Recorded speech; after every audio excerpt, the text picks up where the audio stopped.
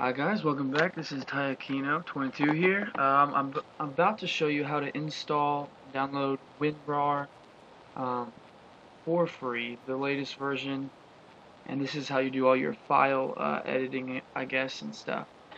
So let me get started here. You can start out by going to just the WinRAR.com main page, which is this. It's got the buy WinRAR or the download WinRAR.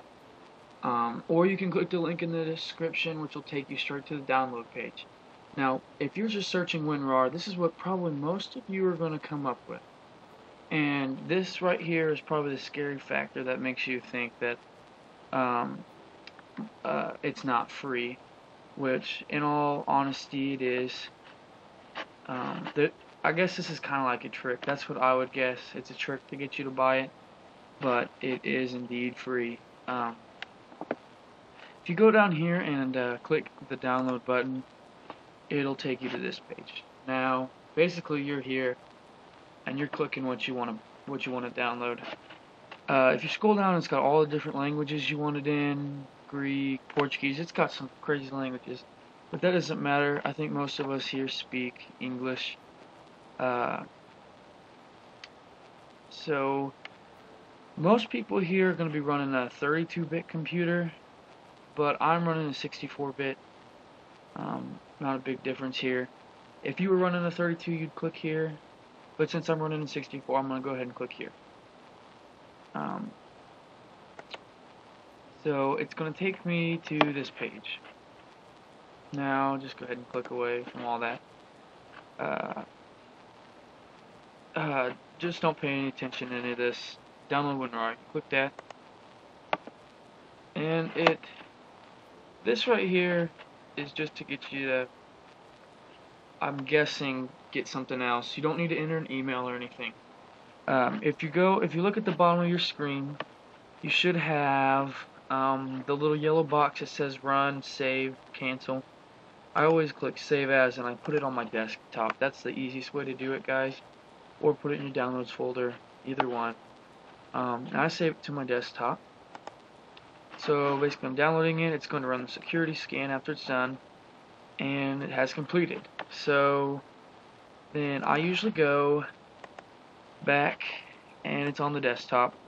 So you just click it, and it's going to ask if you want to make a computer or changes to the computer, file origin on the hard drive. Go ahead and click yes.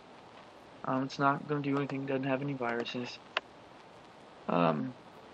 Click yes, and then it should take you through the whole installation process from the desktop, and you just have to agree to a bunch of stuff, I'm pretty sure. And that's basically how you install WinRAR. 64-bit. It's the same for the 32. I'll actually go ahead and show you the steps for that. You'll be back to this page. WinRAR English 32-bit. Run or save. You're gonna click save. I usually save as desktop, like I said. Easiest way for me to remember what it is. And basically, once you get that done, you have WinRAR, and it is completely free. No matter what the ads say, WinRAR is free, and it'll always be free. There's no certain amount of day trial like it pops up when you do download it. It is 100% free. So it's really as easy as that to install. And that's pretty much it, guys. I'm gonna go ahead and delete this because I don't need it. But yeah, and as you can see, like, it's really good for mods.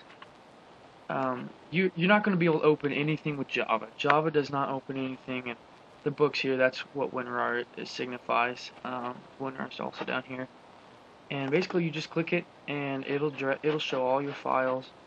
This is the best.